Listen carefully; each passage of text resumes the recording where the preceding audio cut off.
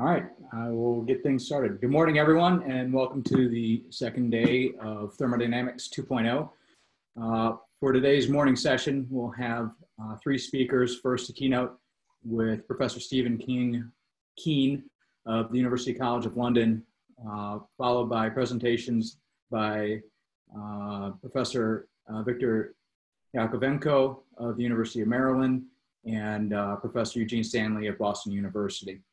So without further ado, I'm going to introduce Professor Keen.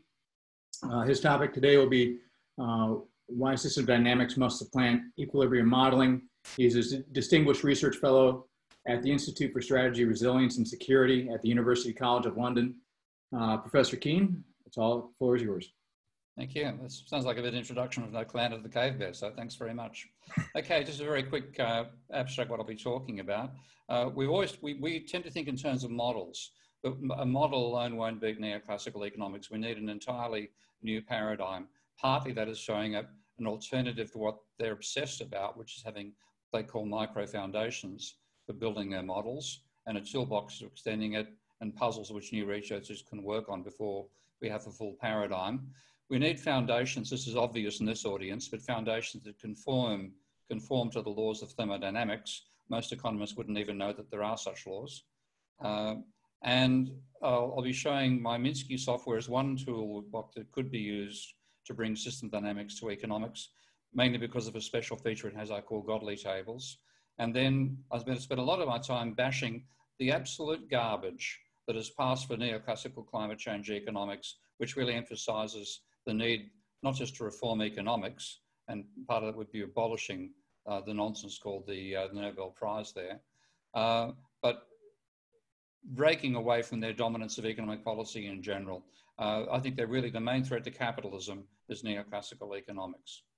Now, to talk firstly about why one reason economists are being so resistant to system dynamics is they believe they've got to have what they call good foundations, which nobody can object to having good foundations.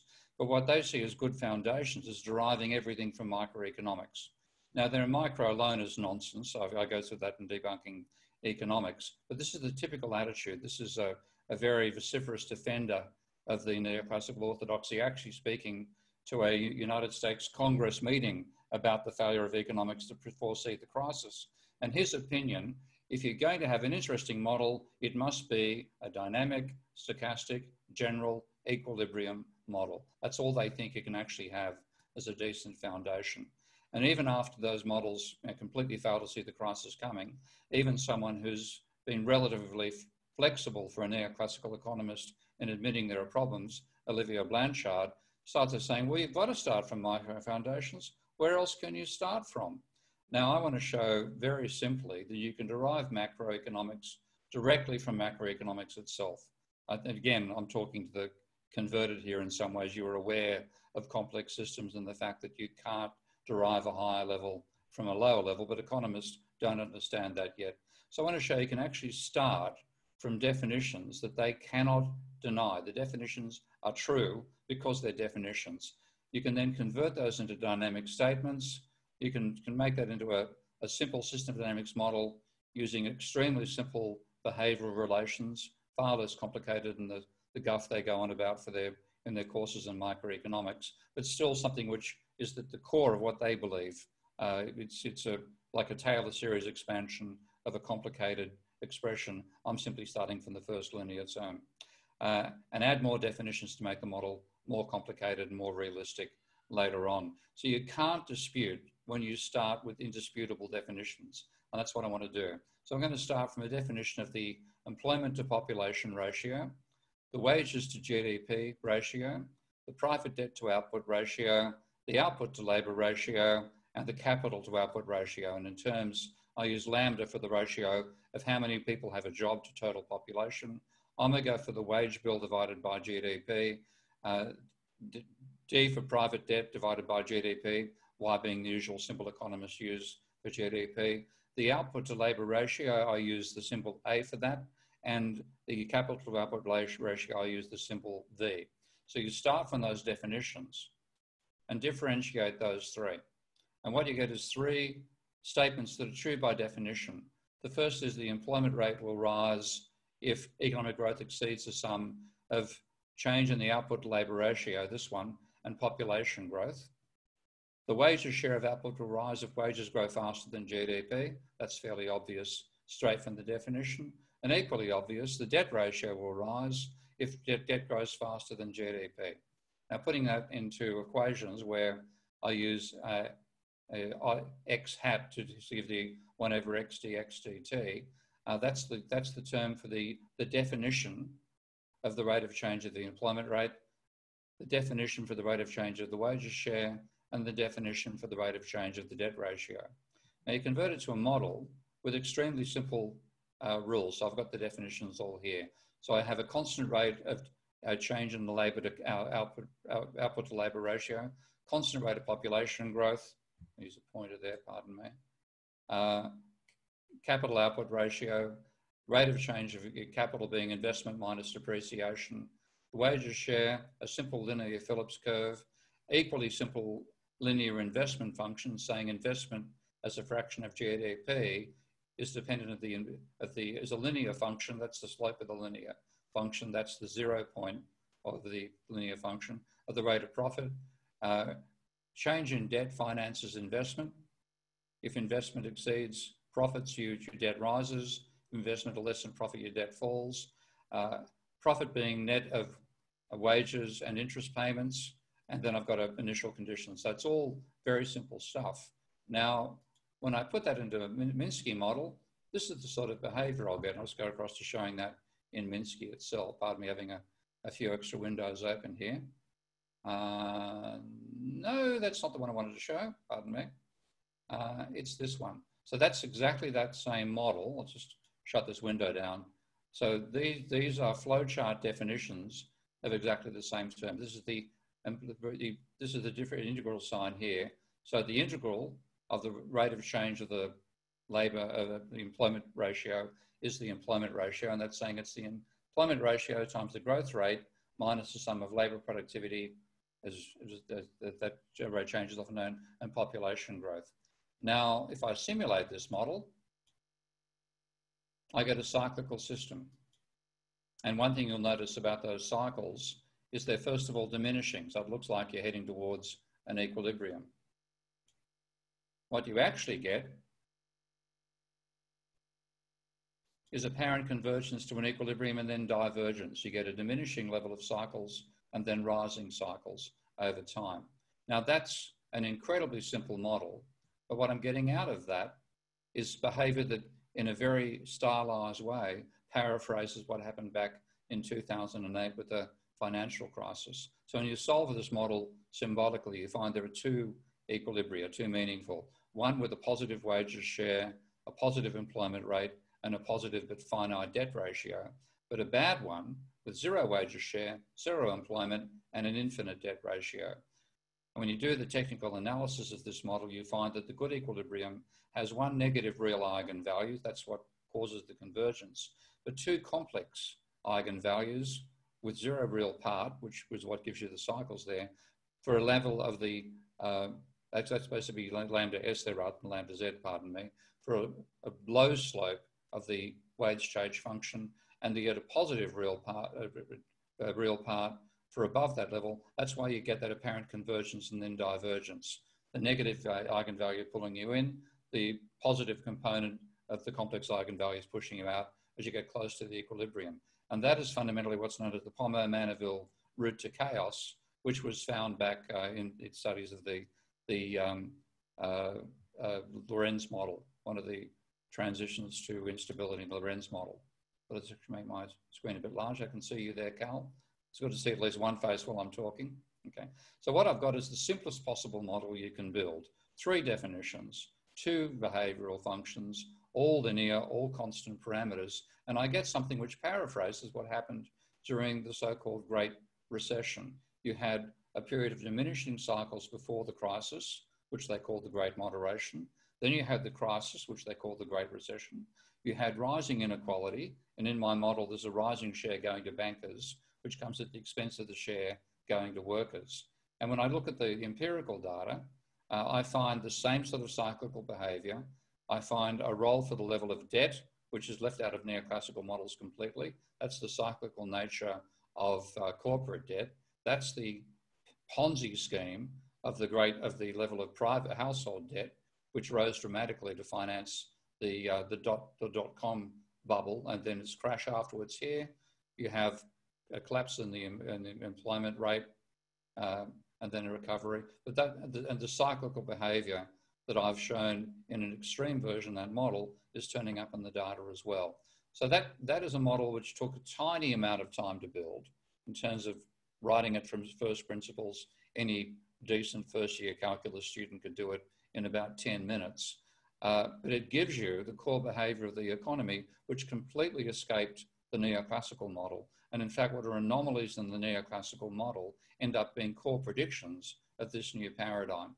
So I can expand the model again from what I've got as a real model there with no price dynamics. I can include nominal in the model just by saying I'm now working in terms of nominal wages and nominal GDP and nominal debt and nominal GDP as well.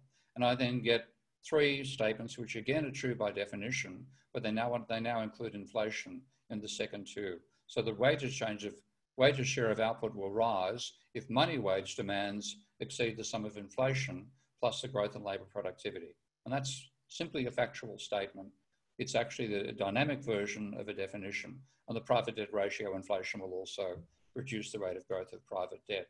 So I think that those expressions, and I can generalise on to a more significant model, I can include government spending, multi-sectoral production, et cetera, et cetera. So what you're getting is by looking at the structure of the economy, you generate a dynamic model of its behaviour, its system dynamics. And that is far more fruitful than the way neoclassicals stumble through an incredibly complicated and boring derivation of difference equations from microeconomic first principles, which themselves are wrong. So what I'm showing with this sort of modelling is that it's the system that determines the behaviour, not this idea of micro determining macro. And it's far from equilibrium, it's complex and it's nonlinear. So that's one part of my attempt to reform economics to make it something resembling a science rather than a mythology, which it is right now. Now, the major flaw from a thermodynamic point of view in economics, and not just the mainstream, it's also non-orthodox schools like the post-Keynesian, is they've always modelled output when they do mathematical models of production of the economy.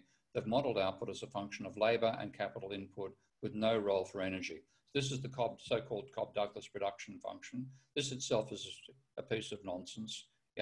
With the usual parameter values, it's simply a non-linear mapping of output equals wages plus profits to a model of production. So it's not really a model of production at all, but that's what they do. There's no role for energy in that.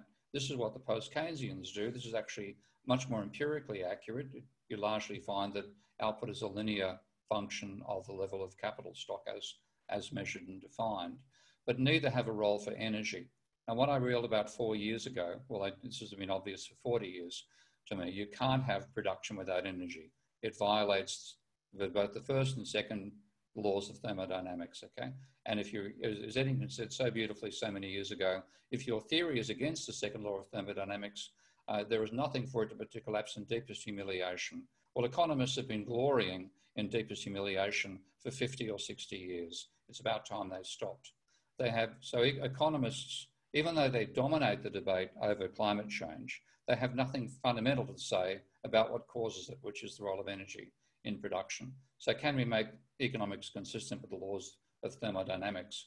And I realized actually in Bob Ayres' house, I imagine a few of you know Bob Ayres, the person who's been really one of the leaders in trying to develop an energy-aware approach to economics. I was staying at Bob's house. It's full of statues, as it happens. This is in Paris before he moved out 1 or 2 years ago. And walking back from going to the bathroom one night, looking at these statues, this thought popped into my head: labour without energy is a corpse. Capital without energy is a sculpture. And within 10 minutes, I had a basic piece of logic to say that labour and capital can be treated as means to convert energy into useful work. So you make energy as an argument, labour and capital, rather than tacking labour on as a third factor, which is what economists have done before.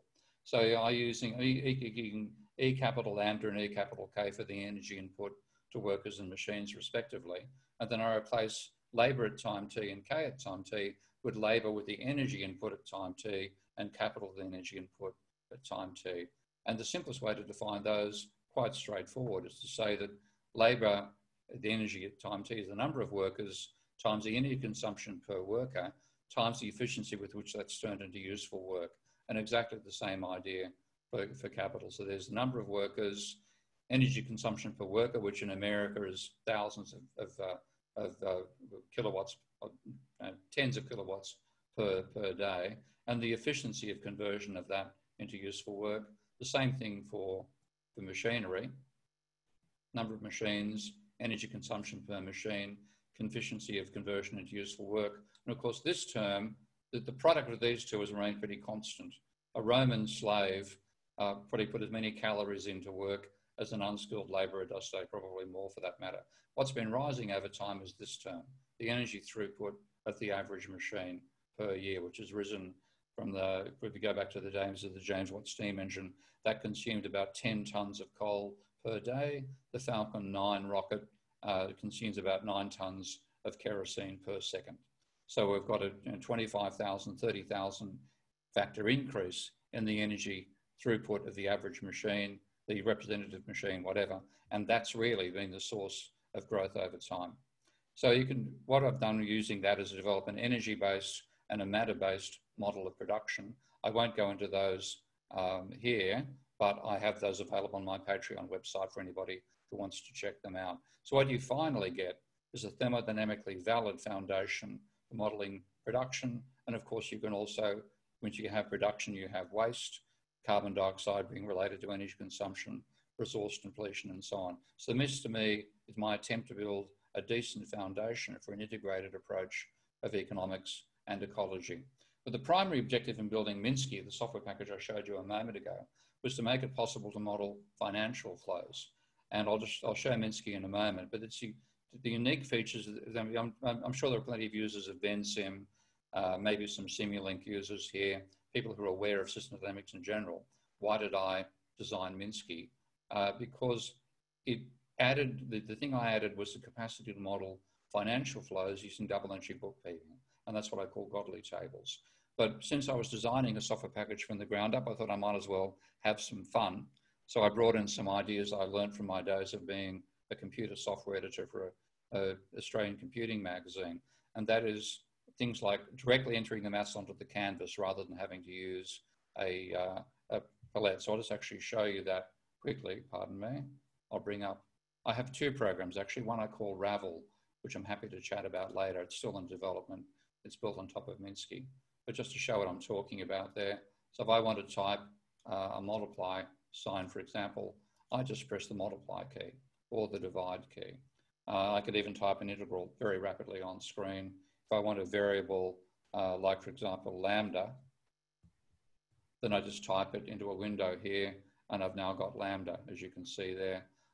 There's also formatting. So if I, for example, if I type, say, omega underscore T superscript K, not that that means anything. What I get, as you can see, is superscripts and subscripts. So that's all quite straightforward in Minsky. It's something you can't do in any other system dynamics program. We overload operators. So for example, if I have a plus key here, then I can add this and I can add that and I can add that all to the one mathematical input and just do the equation here, call this Fred, drag this in here, and then the equation, now including Fred, has those three elements added together.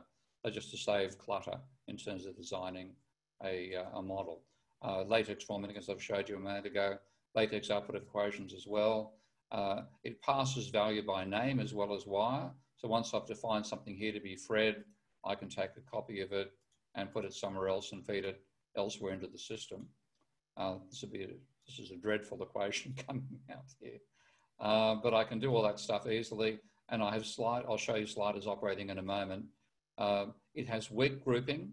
As an alternative to that, you can bookmark different regions on a 100,000 by 100,000 divine canvas. So that works pretty well as an alternative.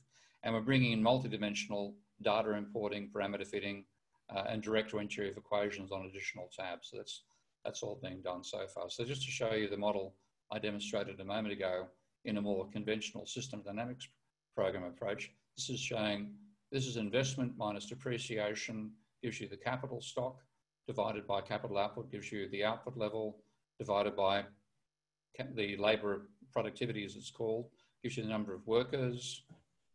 That divided by population gives the employment rate. That feeds into a wage change function here. Multiplied by the wage rate gives you the wage. Multiplied by labor, you get the wage bill. Subtract that from output and also subtract interest. You get profit. Divide profit by the level of capital, you get the rate of profit. Feed that into investment function, you get gross investment. If gross investment exceeds profit, you get the rate of change of debt and you pay interest on debt. Okay? So that's reading the model in a more conventional system dynamics framework. As you can see, the same result as the model I showed a moment ago. But the real strength is double entry bookkeeping. And I'll just quickly just give a very fast demo of that. I won't try to finish a model here. I'll just open a new system. Okay. But the new element that Minsky adds that other programs don't have is this thing we call a godly table. And that is what a godly table looks like. It uses assets, liabilities, and equity to define variables. So if I, for example, say type reserves here, and then loans, and then firms as one deposit account in a bank, workers as another class of deposit accounts, and then bank. And if I then say, for example, I have lending money is a loan, say loan to the firm sector goes in the asset column, and that means you put money in the firm sector's account. You repay, then that's going to be minus, I'll make it minus RF to save a bit of space here, and that reduces the level of debt. And then if you pay wages, then that's going to be wage coming out of here and going to the workers. And then if I have the workers consume, then I'll say there's money coming out of the workers account for consumption and going to the firm's account, and then consumption by the bankers. That's going to be money coming out of the banker's account and going to the firm's account. And I forgot to put the interest in the, so there's, if you have charge interest, then you, the firm has to pay interest from here, and it goes over to the equity. And what you can see is the program is checking to make sure all the entries sum to zero. Once I've done that, I've got a simple model of a banking sector. And if I want to then see it from the point of view of another sector in the economy, I can open up another godly table and say what liabilities haven't yet been made assets for somebody. Well, that's the firm's bank account. So Minsky brings those operations across. What assets haven't been shown liabilities? Well, there's loans. Minsky's now fixing those two up. And I can now say, well, this is going to increase the equity of the firm sector. I'll just call this firms underscore equity. So that's CV, that's consumption by workers, that adds to equity, that subtracts, and so does paying wages. And I'm now building quite a sophisticated model, well, simple but sophisticated model of the financial flows involved in a economy model. And if I realize, well, actually, I should have really included shareholders inside there, then I can just actually just whack shareholder here, and then I can have pay dividends, which is going to go from the firm sector to the shareholder sector, et cetera, et cetera. So it's very simple. I'm not sure what I've done there. I've created some sort of bug. Maybe the word div is causing a problem, I'm not sure. Anyway, that's rapidly designing a model that would take a lot longer to do in the standard flowchart software. So that's the main reason that I use Minsky. And then you can simulate a model like that. So I'm just doing it here, for example. I've got a simulation where I'm showing that if you increase the rate of lending, there's an increased flow of credit, you get an increased incomes. When you have repayment happening more rapidly, you have a decline, negative credit. That's what caused the financial crisis in 2008. And the fact that I knew that is why I could see this coming. So I can simulate the model using the slider. I'm using Greek subscripts there, as you'll see, overloaded operators. That's showing off some of the features of Minsky. Now, you can also use it not just for financial modeling, but also for things like compartmentalized systems, like, for example, the SIR models that are now being used to model the coronavirus. So the simplest model is basically a modified predator-prey model. And it's saying the proportion of people who are susceptible is a negative function of the proportion that are infected times the proportion of susceptible people in the overall population. Now, if you make the standard assumption of these models, because pandemics occur much faster than standard births and deaths occur, you assume a constant population. So you can just divide through by n. And then you've got this expression for the rate of change of the number who are susceptible but not yet infected. There's then a recovery rate for those who get infected. And then you've got to make sure everything is stock flow consistent. So those terms have to be the same, and those terms have to be the same. Now you can do that in a program like MATLAB, et cetera, but the Godley table is actually ideal for doing that. So I just defined 4 populations: population, susceptible, infected, recovered, and 2 flows, infected and recover. And that's the overall model. So it's actually, so I can find that one amongst the many I've got open here. So that's the model. And I can then simulate the model and see it happening in real time. I'll let this run a little bit so you start to see the decline in those who are susceptible but not infected. Usual story, nothing happens and then all hell breaks loose. Okay, have I done something wrong here? Oh no. Okay, I'm not sure why I haven't, what have I not? Oh, the recovery, I had the periods wrong on that model. It's finally, okay, we're finally seeing a bit of a change there. That's if we had a slow recovery. I'll increase the recovery rate and see what happens. The time to recovery. And let's say the infection speeds up as well for the heck of it.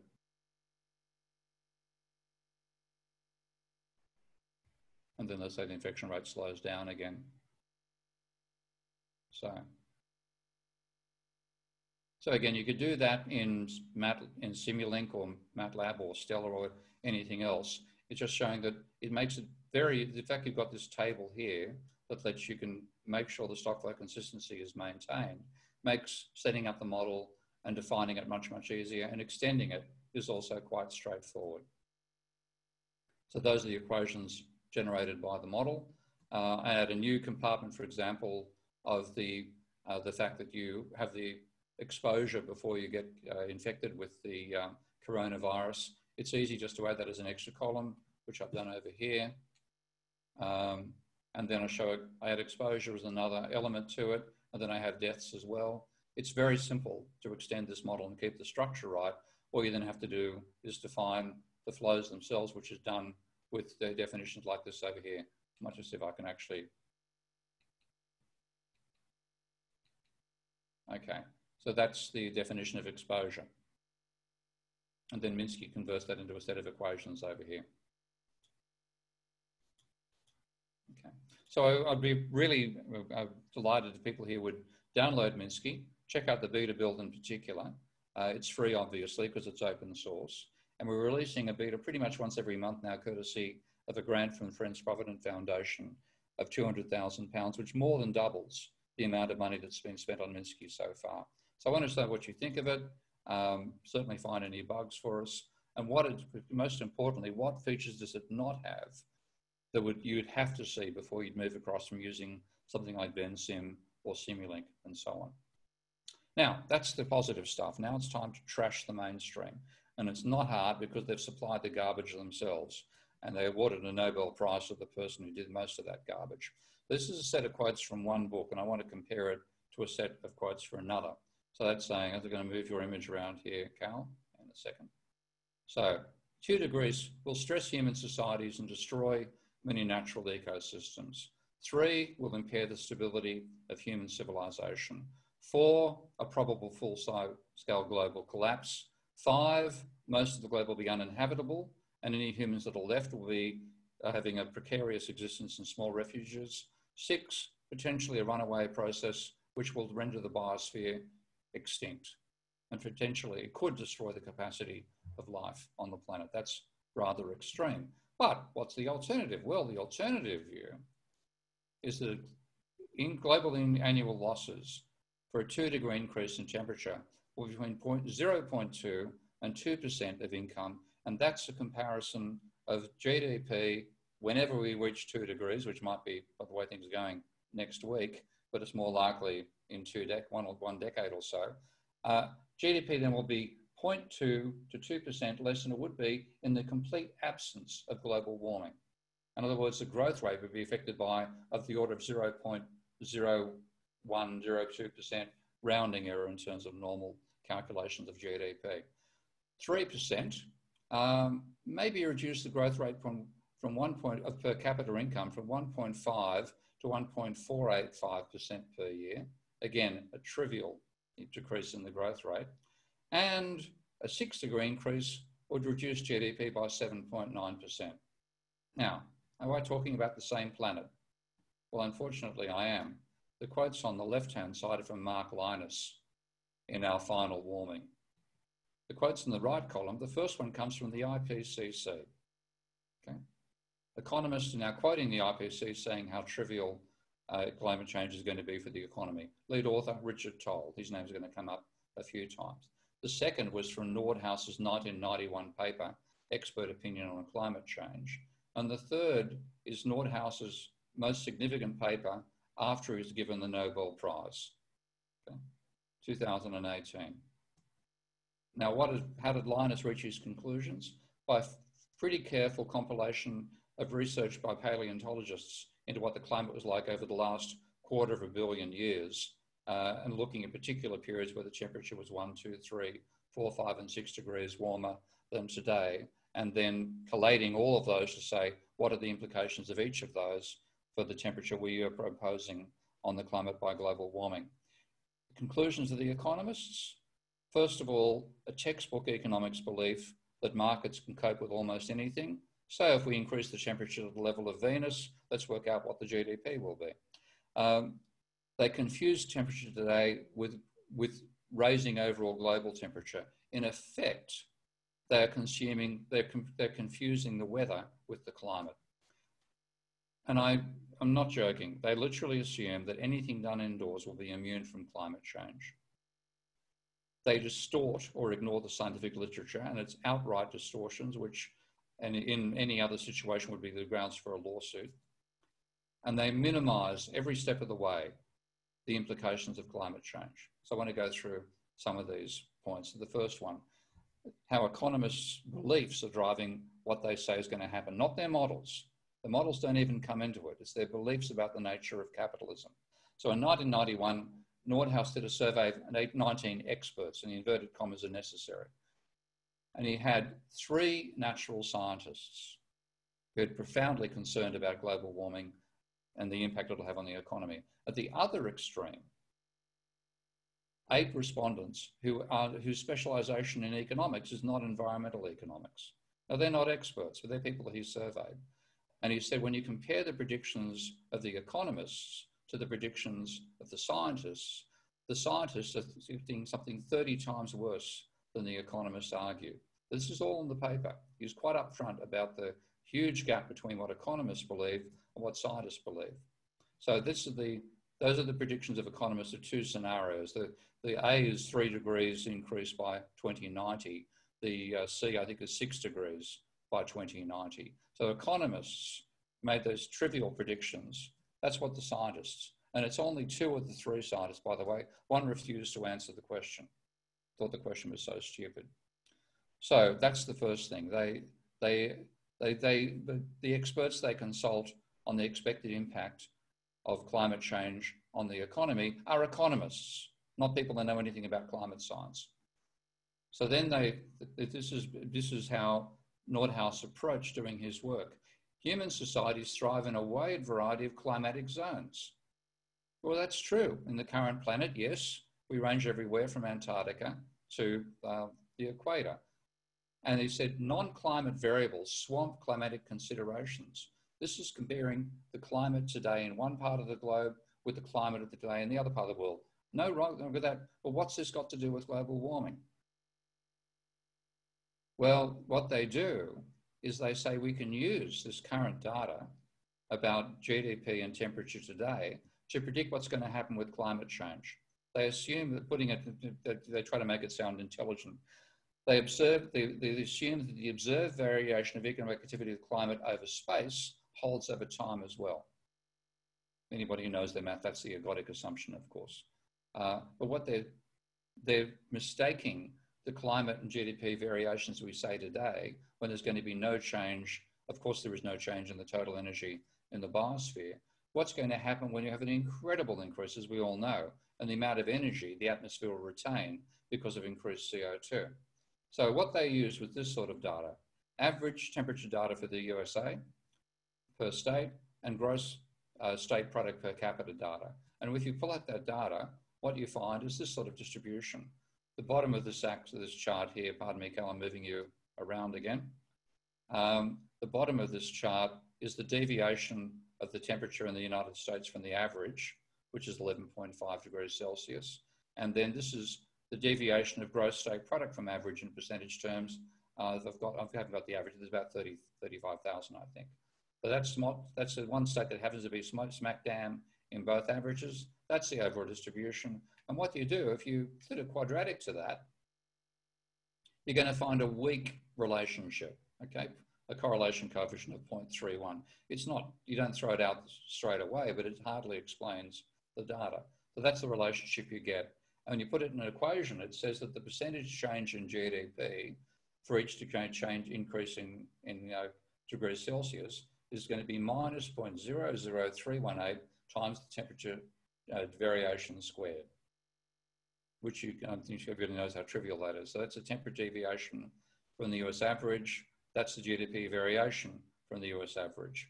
They then assume that climate change will have exactly the same effect. And here's that same statement from Toll again. Now that gives you a criminally small estimate of what's going to happen with climate change. I'm now juxtaposing actual forecasts from Nordhaus's model in 2011 to the parabola I've just derived a moment ago to what Linus had to say. So 2 degrees, he predicts a 1% fall in GDP. My little parabola, 1.3. 4 degrees, he says a 4% fall in GDP. My little parabola, 5%. 6 degrees, 8% fall in GDP. My little parabola gives 11%. This is the end of civilization, according to Linus. And I think obviously his views are correct. This is nonsense. This is garbage. But this is the sort of stuff they've been using. Writing the IPCC reports, the only part of the IPCC report that politicians ever pay any attention to is the economic section. This has been swamping everything being done by scientists. Now, Toll got involved in a Twitter fight with me, which I was quite delighted he did because I could expose how stupid their ideas were by what he had to say in return. So here he's saying 10 Kelvin is less than the temperature difference between Alaska and Maryland. Climate is not a primary driver of income. That's that geographic assertion. And with this being exposed on Twitter, some people outside economics got involved. So Daniel Swain is a climate scientist, and he's saying the obvious 10-degree increase in global temperature is not remotely the same as just adding 10 degrees temperature everywhere. And then along comes Toll defending his position. People thrive in very different climates. Climate determinism is what he's calling global warming. And then this smart aleck finish at the end here. If a relationship, part of the see your face and his, Cal, if a relationship doesn't hold for climate over space, you cannot confidently assert that it holds over time. Well, let's put a steel rod through this piece of bullshit. Let's put it in context.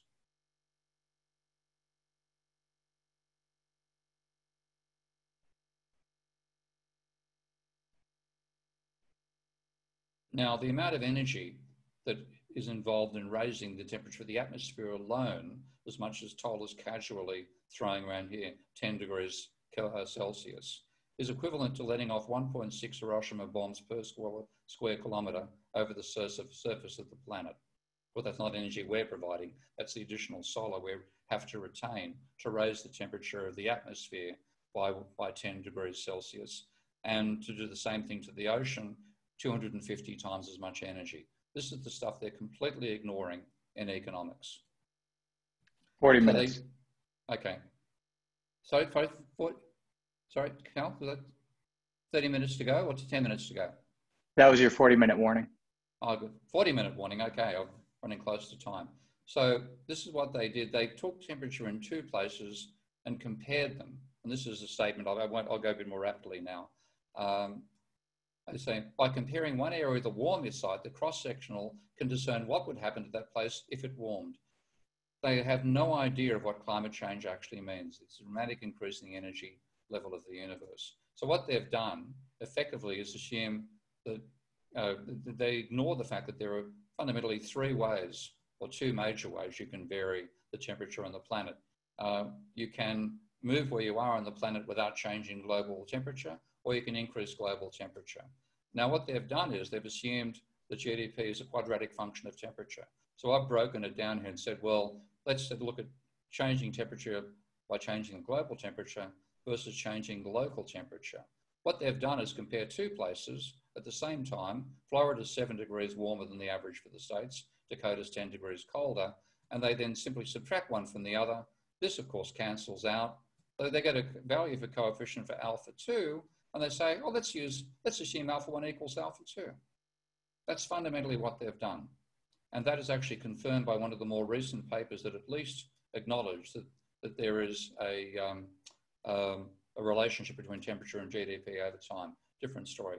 Now what I'm looking at, they actually assume that only sectors that are actually exposed to the weather are going to be affected by climate change. So here's from Mendelssohn, the very first paper, again, done by Toll here. Activities done inside clean rooms or surgeries won't be affected by climate change. And he then estimates that 87% of American GDP will be unaffected. This is the table that he shows the components of GDP. And he then assumes manufacturing and mining, 26% of GDP, non-sea-based transportation and communication, finance, insurance and real estate, except for the stuff on the coast, commercial and wholesale trade, government services, even the rest of the world won't be affected by climate change. He leaves out 87% of GDP. Simply assumes it won't be affected by climate change. That's where those crazy numbers come from. And Toll was happy enough to say, oh, well, if the temperature of the planet increases by 10 degrees, we'll all move indoors with air conditioning. I mean, you couldn't make this stuff up as an insult, but this is what they do. Now, to make it worse, when they read climate scientists, this is Nordhaus referring to a paper by Lenton. Here he says, his damage function doesn't have sharp thresholds or tipping points, but that's consistent with the survey by Lenton. Well, I read the survey by Lenton. And this Lenton actually said is, society may be lulled into a false sense of security by smooth projections of climate change. We will trigger a number of tipping elements this century, completely contradicting what Nordhaus has to say. So throughout the whole, even in the model itself, which I haven't even bothered being into the model yet, the assumptions are bad enough. But in the model, the damages reduce GDP. They don't affect technology, the labour force, or the number of machines. It's awful, awful work. And yet it got given the Nobel Prize. And in the Nobel Prize lecture, he actually said that a 4-degree temperature increase is optimal because it minimises the cost both of climate change and climate change mitigation. Now, why did this garbage get anything, why did it even get published? It's because it's defending an inherent belief that neoclassicals have in the superiority of an unfettered free market. And because climate change requires controls on markets, therefore they assume it can't be a problem. They trivialise it all the way through. So we have a flawed model of capitalism, and I'll go through the flaws in debunking economics, but it's believed by its proponents because it explains everything to them. It's not mathematics, it's mathematics. It's not science, it's scientism. And when they say this is a simplifying assumption, manufacturing and services not being affected by climate change is a simplifying assumption. If it's wrong, your conclusions are wrong. They don't understand the role of assumptions at all. Now, how did this get past referees? because they're always making mistakes like this. They're always defending their theory by making assumptions that are necessary for the theory to work. And they then ignore that the assumptions don't apply, neither does the model. And once you get published, you become the referee that decides what gets built up. That's what's happened here. Nordhaus and friends referee their own papers. So you get this sort of nonsense being put forward by von Lomberg. I'll get through to the punchline here of all these bits and pieces. Yes, nowhere near as serious because the IPSC tells us so with high agreement. And who's one of the authors? Again, Richard Toll. So it's an existential threat to humanity. And what scientists are telling us is far more likely to apply. And we have to get rid of the economists to have any chance of surviving what's going to happen on the planet. So we can't expect economics to reform itself. It's time we invaded. And I certainly put a plea out to all the scientists and physicists, engineers and so on here, come in and take over economics from the economists. Thank you. Thank you, Professor Keene. That was a very, very interesting discussion. We're going to hold questions until the end. I ask that if you have any questions to please post them into the comment section or into the message section.